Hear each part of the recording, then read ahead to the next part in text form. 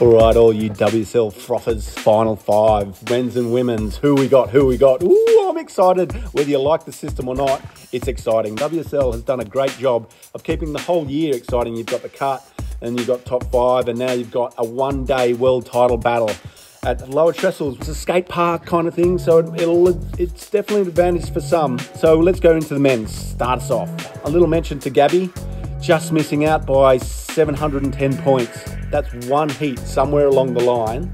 He could have made top 5 and qualified for the Olympics pretty much. So my heart goes out to old Gabby, but not really. He's won enough, hasn't he? Jeez. All those guys in the Olympics would be pretty frothing. He missed out because he is lethal at chopes. So 5th place. I'm pretty biased with all this stuff because Jack Robbo, coming from WA, he had an incredible year. He won the first event. He won the last event of the year. He had a bad knee injury halfway through the year, which really affected his results. So is it his time to come from 5th all the way through to 1st? I think it might be a little bit far-fetched for him. He's got to come up with a couple of hot guys coming through. So my heart says he can't do it, but I really hope he does for WA's sake. Joel, he's come from not making the cut last year to top 5. So I think he's going to be a little bit green around the gills to take the title. Ethan Ewing in 3rd place. Wow. He's fought way back from an injury to be, I'm not sure if he's going to be ready for this event, but I tell you one thing, beware the wounded athlete. You see people with a little niggle or something always come through and shine and take wins. So, but, you know, if he's not 100%, it's going to be hard to beat.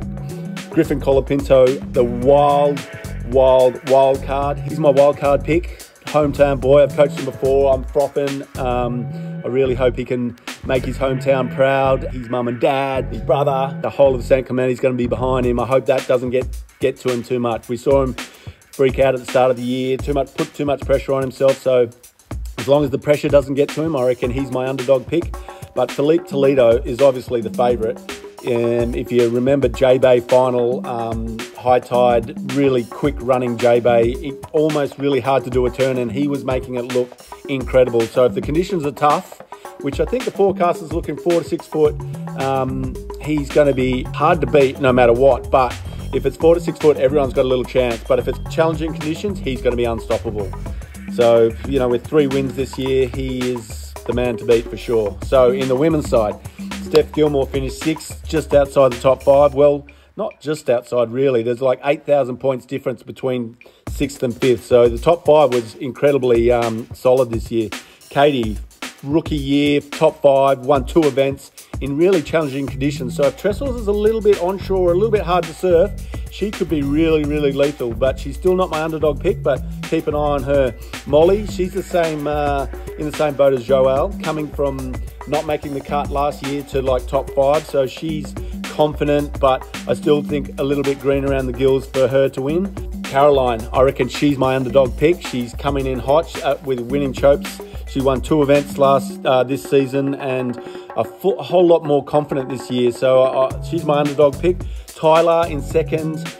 Oh, she's a bit of a one-trick pony. I think that layback snap thing she's got going, but I think you need to have more in your bag of tricks at Trestles because it's more of a skate park. And Carissa, I think she's my favourite, obviously, coming in number 1 seed. Had to surf less heats, but she won 3 events this year. It's hers to lose again, pretty much. I reckon she would have learnt a lot from last year, coming up against Steph, coming in hot into the finals, and I think she'll be hard to beat, that's for sure. So bet safely, you guys, and hope you back a winner. Yee-hee!